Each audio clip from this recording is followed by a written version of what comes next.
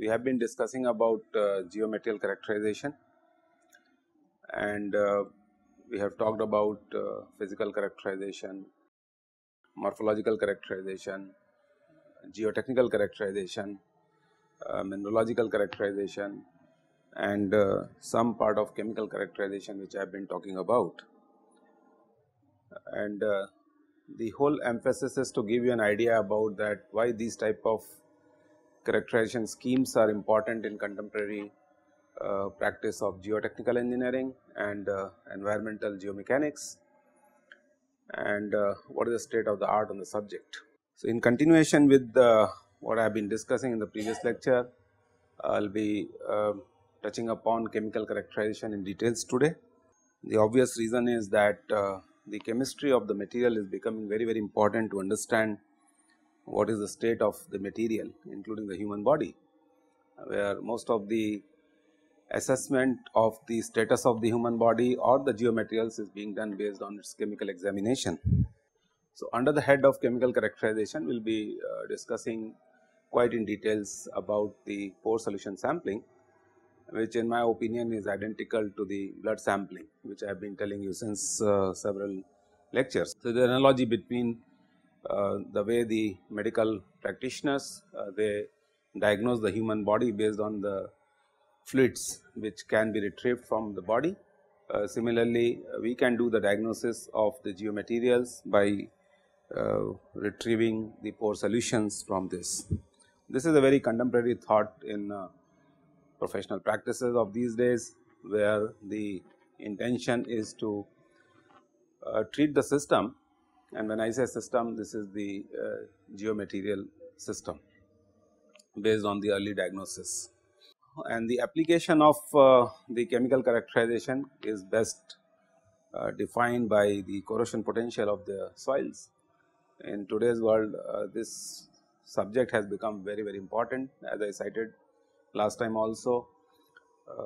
All the buried structures in the soils have to be in contact with the severity of the soil, and hence the corrosion of the buried structures because of the aggressive soil environment is becoming very important, and hence I will spend some time in describing what is the corrosion potential of the geomaterials, and based on this the classification scheme has been developed.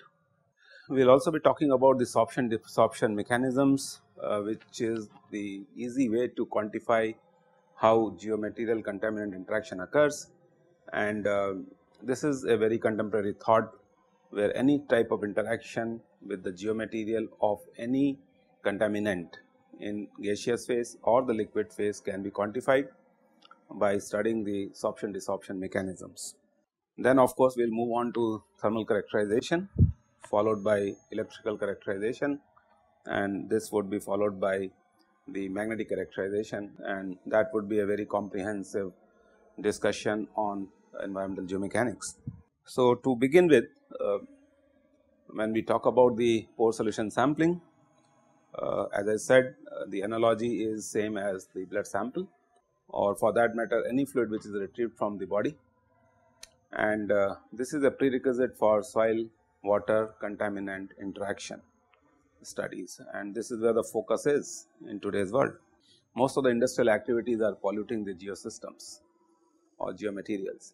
So, and most of these issues are becoming legal issues. The warnings are being sent, notices are being sent, and if under no compliance, even the closures are being offered or being sent to the industries. I hope you understand these words are quite big, and they are extremely difficult situations for any industrial setup to handle. Basically, pore solution sampling helps in predicting the transport and fate of contaminants in the soil mass or even the rocks also. Soil, why I have included, because it is easy to study the things in the soils because of the relative less denseness of the matrix, or the porosities are higher as compared to the rocks. So, when we talk about the transport of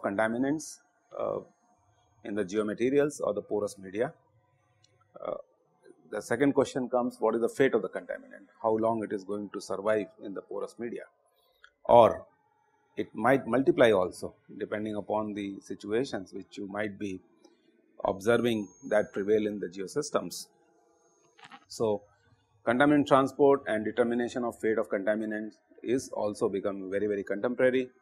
Most of the time nuclear industry, thermal power industry, pharmaceuticals, any type of manufacturing which you take would require the technical guidance in terms of these steps, which would form the environmental impact analysis also.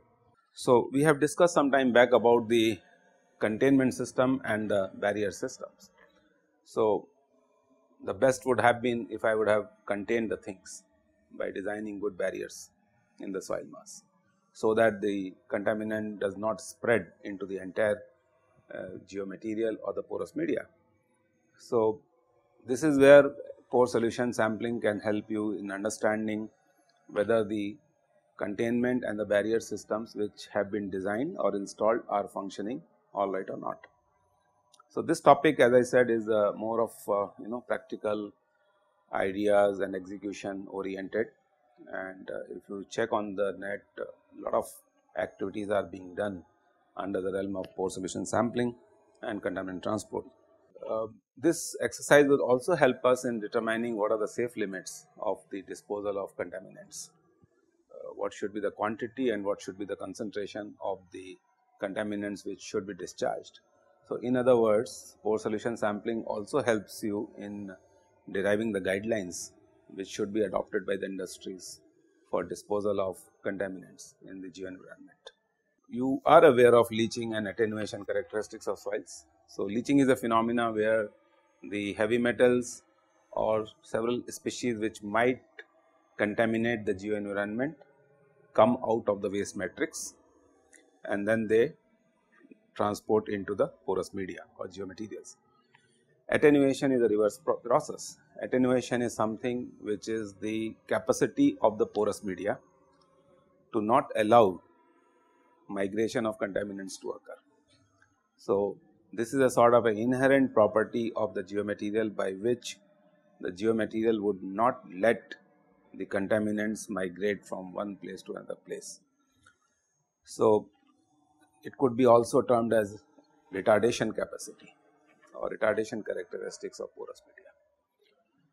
That means, the porous media is so active chemically that imagine a species of chemicals which is passing through the porous media gets sorbed onto the porous media itself. We will discuss these things later on. So, as an environmental geotechnical engineer, where the jobs are, where the challenges are, these are the topics in which industry requires your support and help. So, you design a barrier system which is attenuating the contaminants, that would be a statement of the problem. The contaminants are leaching out of a waste matrix, that is known, but how can I stop this process? That is very good, but if I cannot stop this process, what type of porous media I can create through which contaminant transport would not occur so easily. Or the third definition could be, I would like to create a porous media which would attenuate contaminant transport. Alright. So, these are the three different types of issues which you might be coming across. Then of course, everybody is concerned about the natural resources like groundwater, and we do not want our groundwater resources to get contaminated because of the industrial activity, but unfortunately this is what is happening. So, pore solution sampling is also going to help you in taking proper measures so that the groundwater reservoirs or the resources do not get contaminated. In today's world of electronics and sensors, it is very easy to monitor and protect the underground facilities by installing sensors, which we will be discussing subsequently. This is another interesting area where some of us are working, and we supplement our knowledge with the agricultural scientists who do not have much practice of dealing with the porous media as such. So, one of the challenges which environmental geomechanics professionals are facing is how to predict the loss of nutrition from the root zone because of over irrigation. Alright. So, over irrigation leads to loss of nutrition also. So, all the nutrients which are present in the soils might get detached, and this system might be equivalent to leaching of nutrition from the porous media. So, this type of a situation has to be avoided. Another situation which people might talk about is the microbial activity and its movement in the soils. So, where the locations where the colonies of the microbial activities are harping or surviving in the soil mass, that can also be detected by pore solution sampling. The technical term given to this type of activity and the studies related to microbial detection in soils could be under flushing of bacteria. So, this is a topic on which a lot of research is being done. Beyond contaminant transport, now researchers are interested in finding out how microbial activity gets flushed out from the soils. So, it might be having both aspects. You would like to stop the microbial flushing for maintaining the good health of the soil. At the same time, when the activity becomes very high, you would like to flush it out of the soil mass to maintain the balance. So, it depends upon how engineering is being done by a certain professional. I hope you can realize that the application of these concepts could be several and tremendous. Then of course, the pore solution sampling is done for validation of the numerical modeling cores which have been developed by people and which are available in the market. So, there was a time when people were doing mathematical modeling for all the phenomena in geomechanics, and then later on some good sense prevailed to researchers, and they started questioning that how good or bad these numerical modeling algorithms are or the softwares are. So, there is a big group of people which is working on the validity of the softwares itself, and that is the reason sometimes I always say you have to use softwares very carefully, because the knowledge is limited which has gone into development of the softwares, and what is happening in the world is at least few tens of years ahead of the information. So, there is a mismatch of the time scales itself in the mathematical models. Any questions?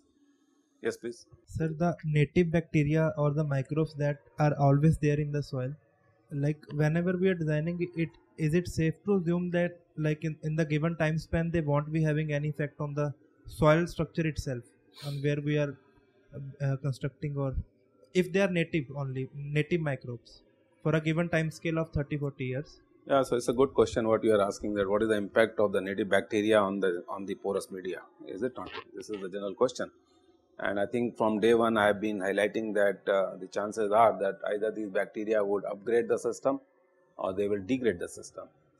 So, upgradation means there could be some cementation which might occur because of the microbial chemical process which might prevail in the porous media. A good example of this would be precipitation, alright, because bacteria has a tendency to change the pH of the pore solutions also inside the geomaterials, and there are metals which will not be in the soluble form corresponding to a certain pH value. So, if these type of things happen, the pores are going to get clogged because of the precipitations of the salts. However, the another scenario could be that this bacteria might eat up the porous media itself, and hence might induce a lot of secondary or tertiary porosity in the system. That is the voids. What I was thinking was like the native bacteria is there with the soil for lots of years as long as its formation. Like now suddenly if we are assuming that it might eat up, or like is it an unsafe assumption, like So, since very it good. is there Actually, for millions of years? yeah, your assumption is your thinking process is good. Only change you have to make in your thinking process is that you are talking about the situation which is prevailing before the soil came in contact with the contaminants, and the chances are when the soil and the bacteria come in contact with the external agencies like contaminants, their growth might get aggravated, because many a times these contaminants would act like a nutrition to the bacteria. So, it is right, what you are thinking is correct. So, the native bacteria would have been living there or colonizing over there since several years, that is fine, but then the ingress of contaminants might change their characteristics. So, you have to think of this situation. So, this creates a very different context altogether, I am sure you must have realized. Yes, okay. So, let us move on to the details of the sampling techniques. Broadly, these are defined or classified in two groups. One is the in situ, which is the field, another one is the laboratory, which is the ex situ techniques. Under in situ field conditions, or when we have to take the samples from the sites, lysimeters are used. Lysimeters are the setups which were used for measuring the discharge or percolation. So, word lysi corresponds to seepage or percolation. So, lysimeter is a system which measures percolation in the soil mass, alright. So, these lysimeters could be designed both in the laboratory as well as in situ conditions, and I will show you some examples of what I did for Atomic Energy Regulatory Board of India. This was a unique experiment which we did some time back. I will share the results with you and I will show you how this whole thing was conducted. So, these lysimeters could be either zero tension lysimeters. Tension corresponds to suction. That means the lysimeters, when they are used for saturated soils, would not exhibit any suction, and hence they are known as zero tension lysimeters. However, there could be tension lysimeters also, where the soils are unsaturated or partially saturated. So, the challenge would be to take out the pore solution from the soils which are not fully saturated, alright, and this is where tension lysimeters are utilized. There are some soil salinity sensors also which are used for sampling of the pore solution, and there are some absorption techniques also which have been used since long, but they have become outdated in the sense because they are not very contemporary. However, as far as laboratory sampling techniques are concerned, centrifugation is the simplest thing. You take the sample in a glass tube or in a control volume and centrifuge it at a very high speed. So, when I say centrifugation, it is not at 50 G or 100 G or 200 G, it is going to be millions of G values. So, the RPMs would be of the order of 1 lakh RPM, 5 lakh RPM and so on. So, these are the ultra centrifuges which are used for taking out the pore solutions from the soil mass, and this is an interesting technique which has been used by us also, and a lot of people are using to drain out the pore solution from the samples, particularly in situ samples which are brought to the lab, and then you can fit them in a setup and you can spin them in a ultra centrifuge to expel the pore solution. There is another interesting device which is being used in the market by people, and is known as pressure membrane extractor, PME. I will discuss about this, how the pressure membrane extractor works and how the pore solution sampling can be done.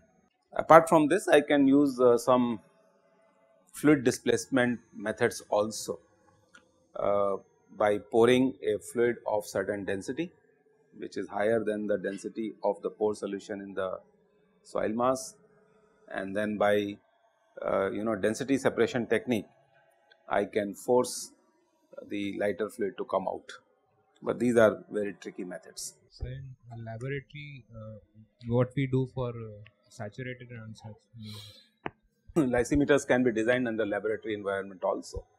So, it is only a matter of the dimensions. So, my field lysimeters would be running in few meters, and laboratory lysimeters could be as small as centimeters. Fine. The mechanism and the concept remains same. We will talk about this, and tension sensors can also be utilized to derive the pore fluids. I will talk about this.